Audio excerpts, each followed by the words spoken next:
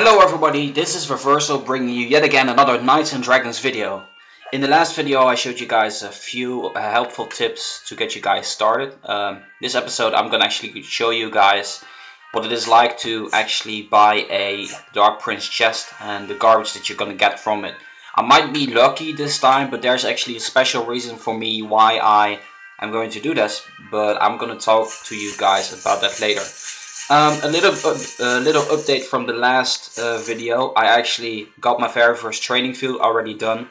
Currently I am in the consideration to do this quest, this combined fusion quest, and this one too, because that way I'll have my quest completed. But on the other hand, it's also conflicting with the next training ground which I'm gonna get. And this is my alarm clock. I need to do another arena fight, so that way we can get things up and going. So basically my opponents got stronger, and that probably has everything to do with the fact that I got a lot of arena points right now, which I'm going to show you in a second, but I'm actually having more trouble right now finishing off these people, so I needed to level up my armor at the same time. Like I show you, I got like 16k points right now. So that's currently about rank 3000, so which is actually a good thing, really. So I'm gonna show you guys my armors. We're Fusion Master. I'm still basically using the same armors, but my Creus is level 20, and my Atlantean armor level 15. My Hydra is also level 15, and my Living Flame is still level 10. And I should probably get it up to level 15.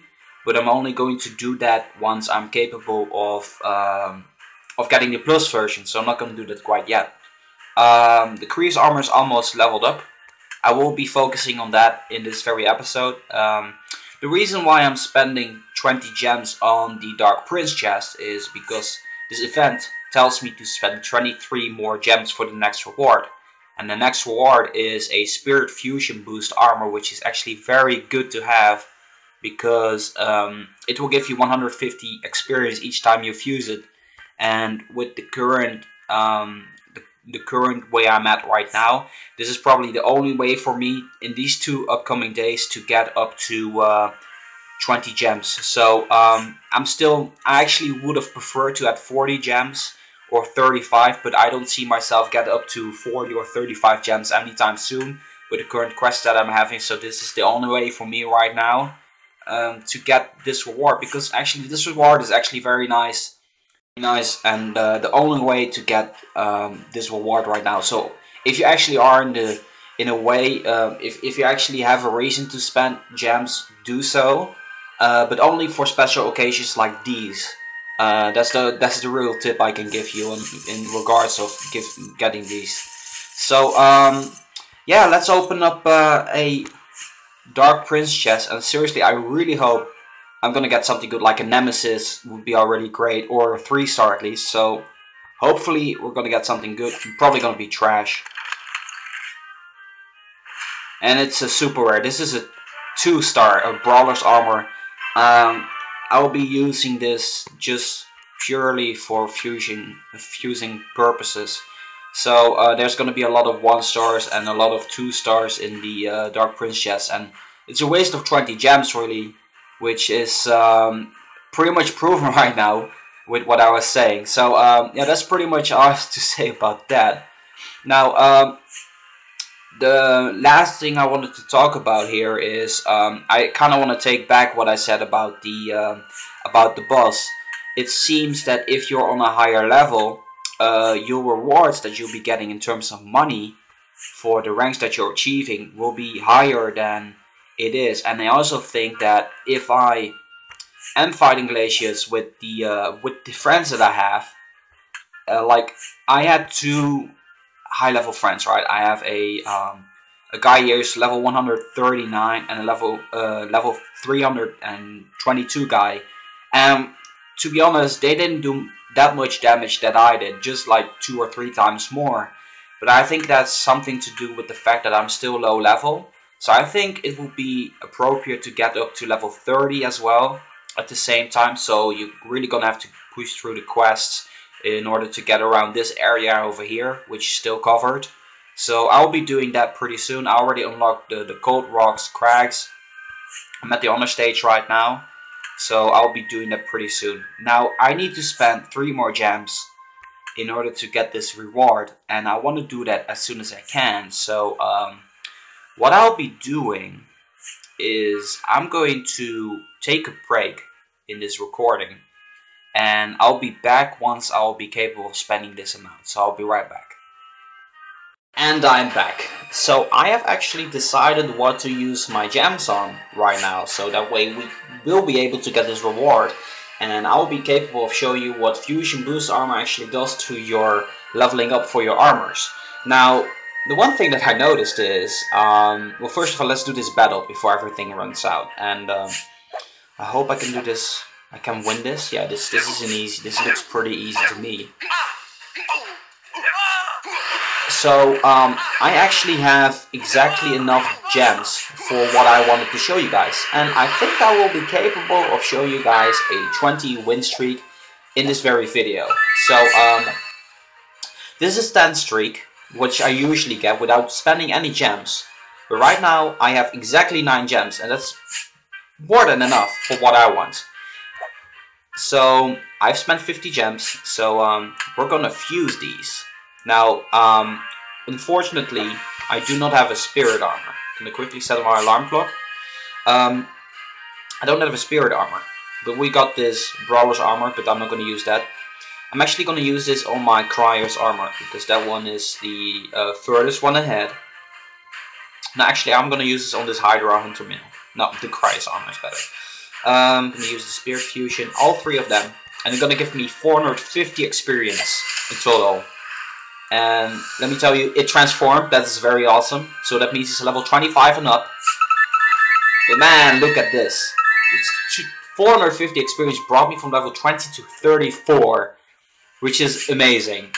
So this way, I'm 100% sure that's why I did it first. So this way, I'm like 100% sure that I'm actually going to win every single battle in the arena. And I'm actually not afraid at all to fight anyone. So here's what I'm gonna do. I'm gonna remove everyone. I'm gonna switch to Zephyr first, and then we're gonna go with Squirtle and then Reversal, and I'm gonna switch the equipment to the Kriya's armor. Oh, Zephyr can only wear that. We can quickly fix that actually. You're going to change into, what do you have? You actually got nothing. Change to the Atlantean armor, and then you're gonna change to the, where is it? Where is the Krias? There's the Krias. And Squirtle needs to change to something else, but he cannot do that, so I'm gonna have to switch it up even more. How about we put Ash there and Reversal here? That's okay as well. So as you can see, every single battle is going to be easy now with Reversal being all that strong and everything.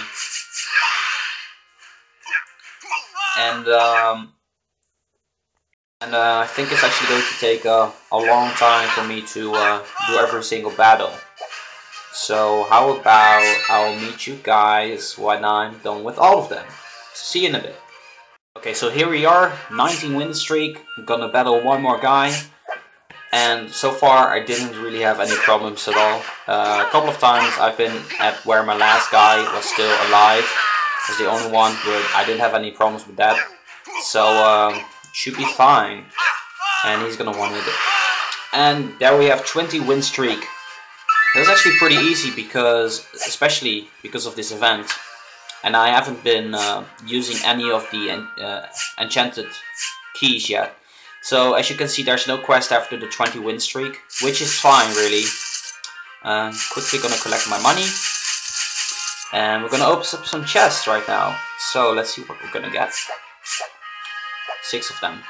Now hopefully I'm gonna get another fusion boost armor, which would be really awesome. Mystic, fusion stone, some other stuff for crafting. Gems! Gems are always good. Something else, and that's actually nice. Wow! Oh wow! 15 oh, man.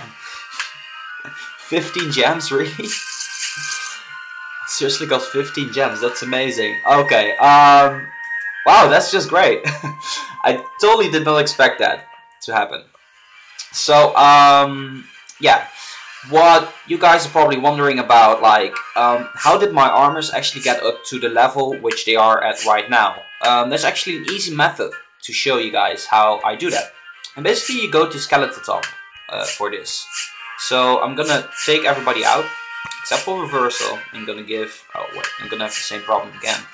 I want to give Reversal the Creus because my Creus is the strongest one. So the strongest guy should get the strongest one. And I always do this stage, and I'm gonna quickly fast forward. They only do a little bit of damage to me, so that's the main reason why I do this stage specifically. Let me quickly gather that. You can only do one special hit here, so if you're in a guild and you are aiming for the most valuable player for badge for special attacks, just farm in here. And I'm going to quickly explain what you can actually achieve on this stage. You guys probably already know, but I'm just going to quickly show you the special attack here so we can get the reward. And if we finish up Medusa over here, we are going to get snakeskin leather armors. It's used to, you craft a rare earth and water element armor. And I leveled up, that's awesome. So if we go to the armor, you see over here that the Atlantean armor, you need 8 Typhoon gems for those, but it's going to cost you 6,000 gold. Now the same thing is required for the snakeskin leather strips, but they only cost 3,000. So if you don't really care all that much for money, this is the way to gradually increase the levels of your equipment. There are other ways. Another way would be to get a bunch of fire armors and then fuse or combine them all into let's say into a mystic, and that way you'll be capable of getting it up to like level 5 or something, and then fuse that into the good armors. That way you can save up money too. But to be honest, I feel the snakeskin armor farming, it doesn't really take all that much of a time. The only issue is that it sometimes also drops stone slabs, which is actually quite annoying. From what I know, the higher the stage, the higher the chance of you getting a snakeskin strap. So you might want to take that into consideration. The little message that I have, I actually got invited to a guild. But I think I'm not actually going to join these guys, unfortunately. There's one strong guy over here, and we're actually going to send him a friend request.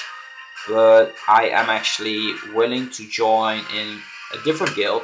And I actually already talked to a friend of mine about joining his guild, because I used to be in that guild with my old account as well, and he agreed with me joining in. So that's actually very nice to have. I'm actually gonna see how much damage I'll be capable of doing on the boss over here.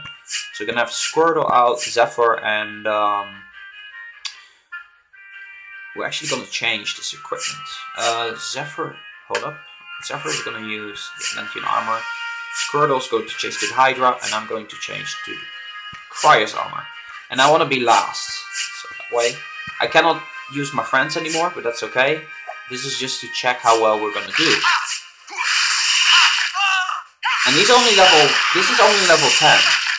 So I don't know what's wrong, but usually you should be capable of beating him earlier. But I think it has everything to do with the fact that I'm not high leveled yet. I'm only level 20. So it's gonna be hard for me to actually, maintain the amount of damage that he's giving. Also, along the fact that your knights are going to level up gradually with you as well, and the followers, as the other knights are called, are going to be leveled up. So if you hire your friends, they actually basically become a knight of your own, which you can just use for one battle.